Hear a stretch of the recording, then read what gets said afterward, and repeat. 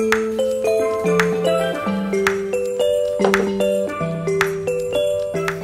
guys, so in this video we're going to be talking about how you can vlog with the Canon 6D. So I know in my previous Canon 6D video I said that I would never consider vlogging with this camera because of the elephant in the room, which is the lack of autofocus and the lack of a flip out screen. But by the end of this video, you will be able to vlog with your Canon 6D, so stay tuned. So before we begin, let me talk about my experiences with vlogging with cameras with no autofocus. So the first camera that I've ever vlogged on that had no autofocus for video was the Canon 60D. That camera was amazing. That was the first camera that I've ever tried that had an interchangeable lens. At the same time, it had a flip out screen. And the second camera that I've tried vlogging with, which had no autofocus, was the Panasonic GH5. So I have a fair bit of experience with vlogging with cameras with no autofocus. So in this video, my goal is to teach you how to vlog with your Canon 6D. So let's dive right in how to set your Canon 6D for vlogging. So the first thing we're going to adjust is we're going to press the Q button. We are going to change our frame rate or our movie rec size or movie recording size.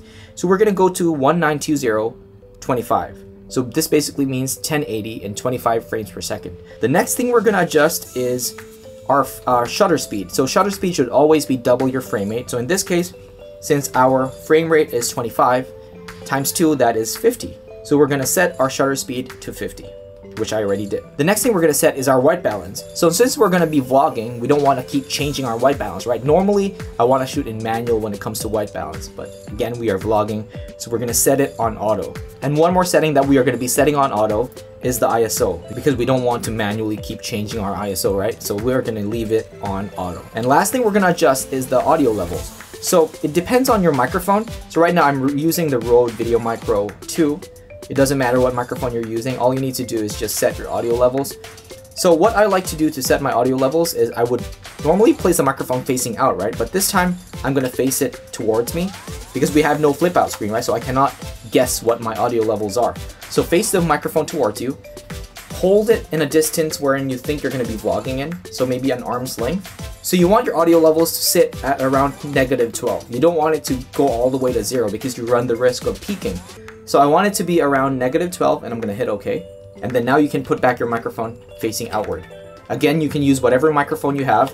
You could use the Rode Video Micro 1, the Boya BY-MM1, the infamous Boya BY-MM1, the Movo mic, whatever you have, it will work with the Canon 6D because it has a microphone input. So the next thing we're going to be talking about are the two most important things to remember when you're vlogging with the Canon 6D. So the first thing to remember is your lens choice. You want to be able to use either a 17-40mm Canon EF lens or a Canon 24-70 because that's what focal length you need to be able to pull off a vlogging hold like this. Because you don't want it to be too tight or else it's just going to show your face. If you vlog with a 30mm, it's literally just going to be your face. So you want it to be at least 17mm. If you have a 16-35, sure, you can use that. That would actually be the best option. But if you don't have a 16-35, the next best thing or the cheapest alternative is a 17-40.